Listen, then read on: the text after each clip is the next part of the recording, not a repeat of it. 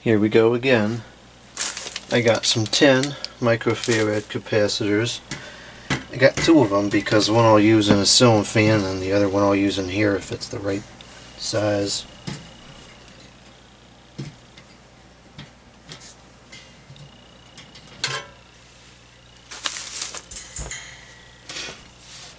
Okay, so we're going to have to take the switch off again.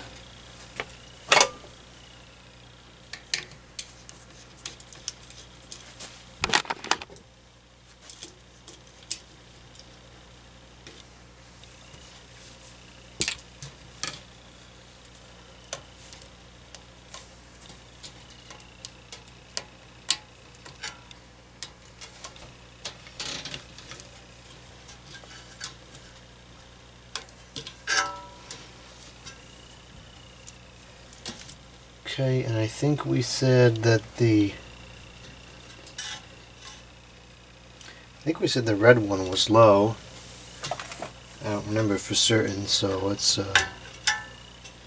just give it a quick check to make sure that that's the case.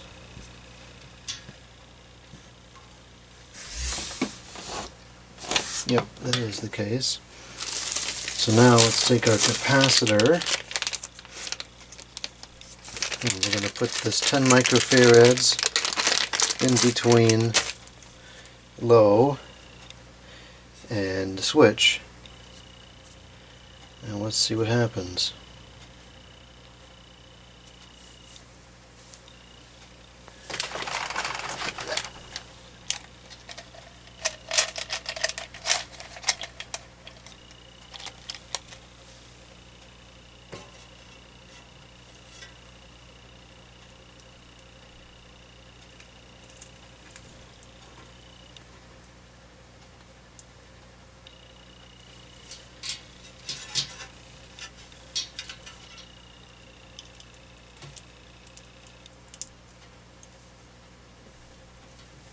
Okay, this is a pretty big capacitor, so let's see if I can get this to sit down in there tall enough.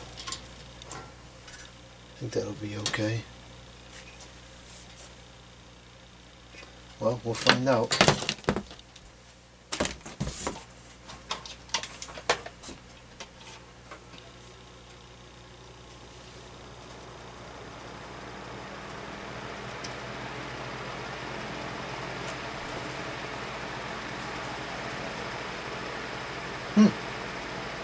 That's not bad.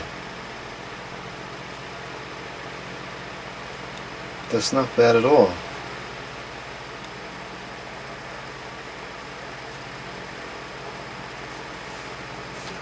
Let's see what that looks like on the kilowatts here. Just make sure we're not giving a bad power draw.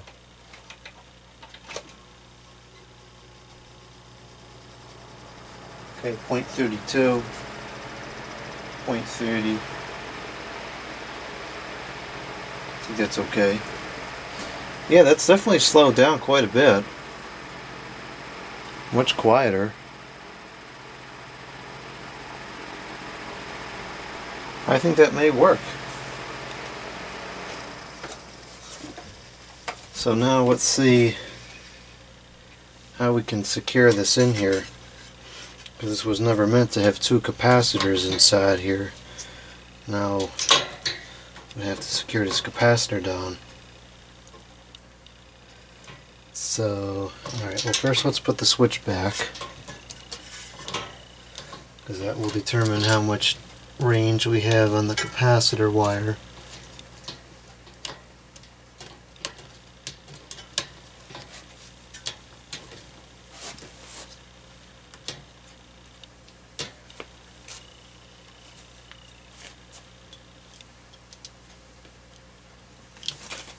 Jeez, something just fell.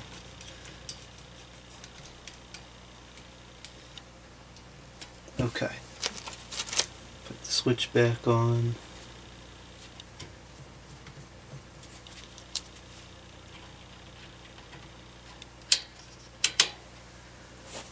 Oh, that's on backwards. Okay, so what can we do about mounting this now?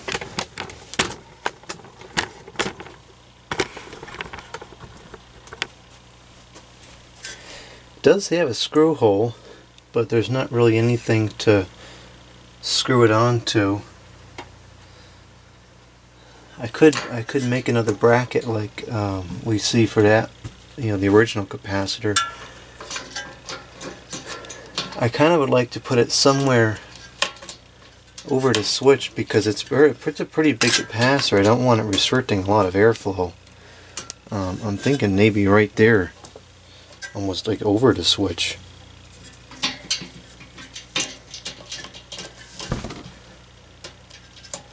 I think that would be fine to do that.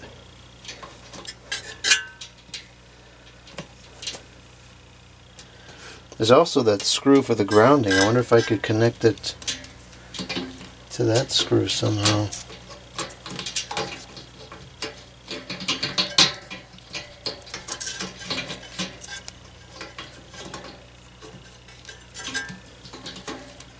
It's going to be kind of tricky here.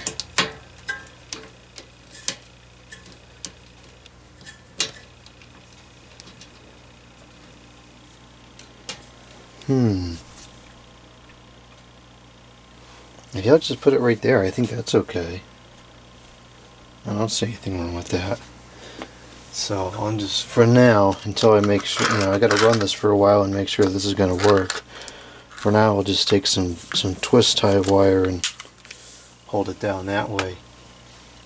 And then when I find out if this is going to work, then I will find some way to secure it better, more permanently, or completely permanently.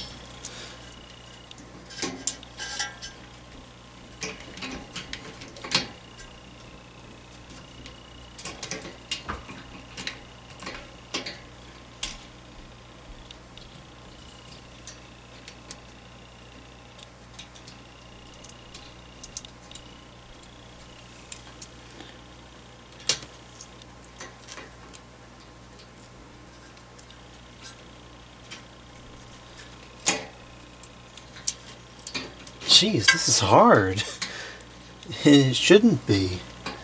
It should be easy.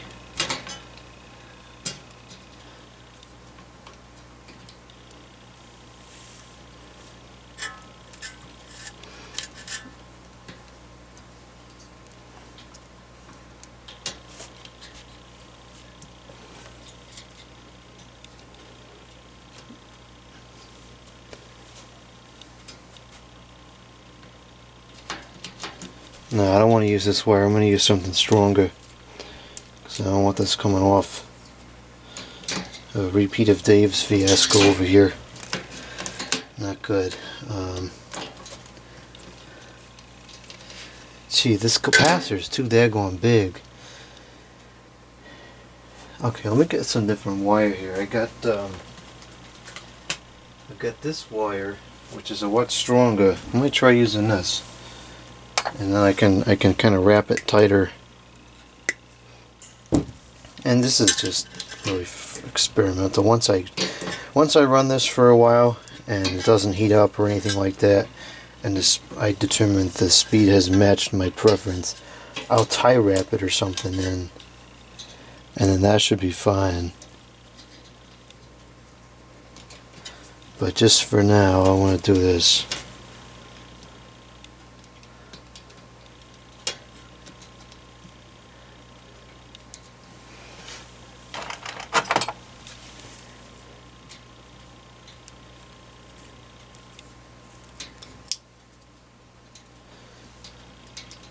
Okay, that I'm confident with that. That's not going nowhere. Okay. Let's put the cards back on and see how it operates. Because it does operate slightly differently with the cage on.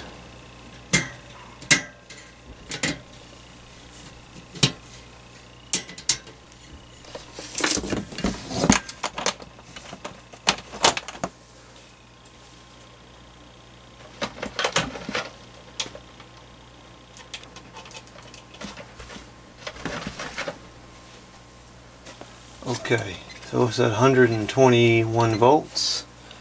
Here's the high, which is unchanged. Here's the medium, or that's the off. There's the medium, which is also unchanged.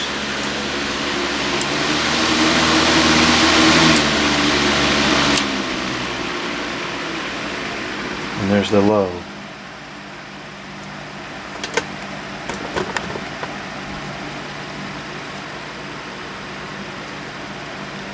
There's definitely more of a difference now.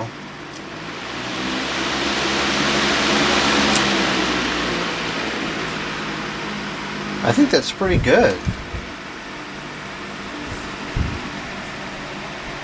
You know, it's relatively quiet, and it's still moving air.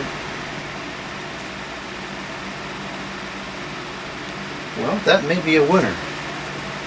I could maybe drop it down to like a 9 or an 8 if you want to get real picky, but and technically what you could do, get like a 5-speed switch and just keep adding capacitors and go a whole bunch of speeds. But I think this is good.